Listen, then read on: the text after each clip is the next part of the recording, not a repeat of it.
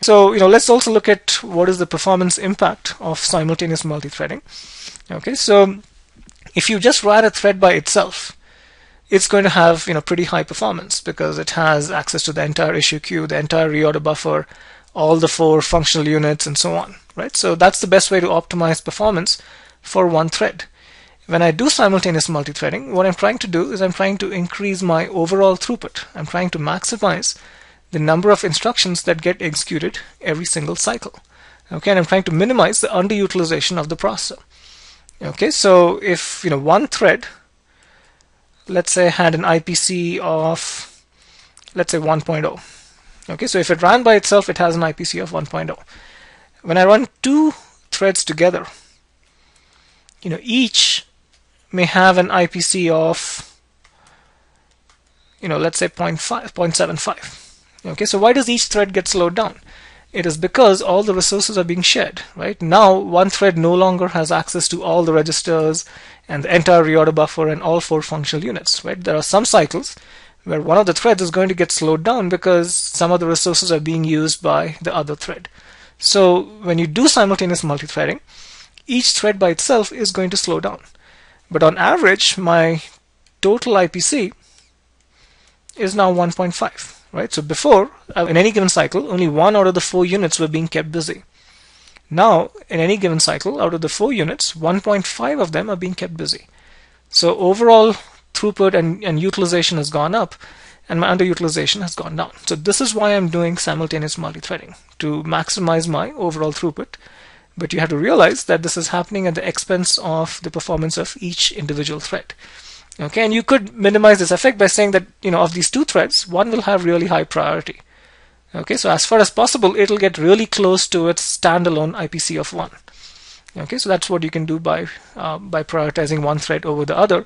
And this just means that the second thread just gets any leftover issue slots.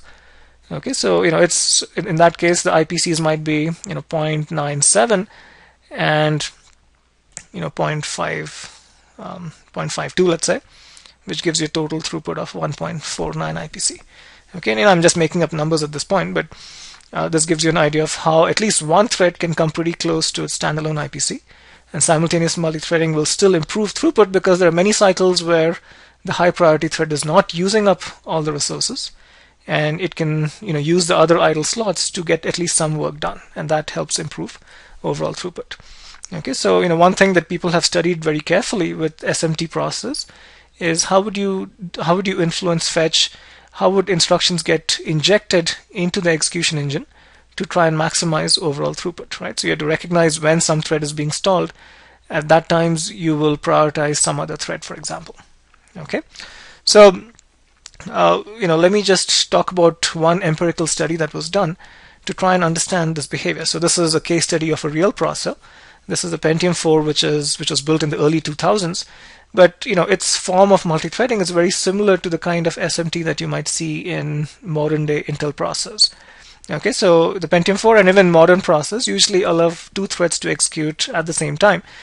There are some resources that are statically divided when you have 2 threads running. So when 2 threads run, they get an equal share of the reorder buffer, LSQ, and the issue queue.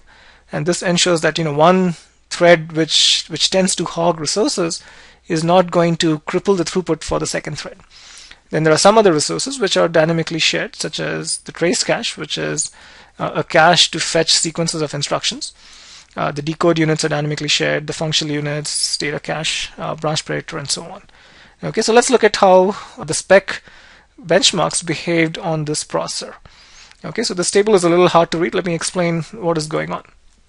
So let's say there are 26 programs over here. The first program is gzip. Okay, so I've taken gzip and I've run it with every one of these other programs. Okay, so gzip has run with gzip itself. It's run with the next program, VPR, with GCC, and so on. Right, so essentially, if you ran it with 26 other programs, you would get 26 different throughput numbers. Okay, and what is being recorded in this table is the best throughput I observed for gzip and somebody else, the worst throughput I observed for gzip and somebody else, and what is the average speed up. When I run gzip with somebody else, what is the average throughput I can expect? Right, so you'll see that the IPC ranges from or the normalized IPC ranges from 1.14 to 1.48, right? So if I ran gzip by itself, the IPC would be 1.0. When I run gzip with somebody else, the total IPC can be as high as 1.48, and you could interpret that as, maybe gzip running at 0.74 and the other program running at 0.74. Okay, so this is similar to the numbers I just had in my earlier example. So if you look at the final average throughput, it says 1.2. Okay, so if your programs are well represented by the spec workloads, then it means that when you run two threads together, your overall throughput, instead of being 1.0, becomes 1.2. Okay, so you can say that now on average, when I run two threads together, each thread's IPC goes from 1.0 to 0.6. Okay, but since I'm running two of these, the net effect is that my throughput improves to 1.2. So SMT does help, but it can severely impact the performance of each individual thread.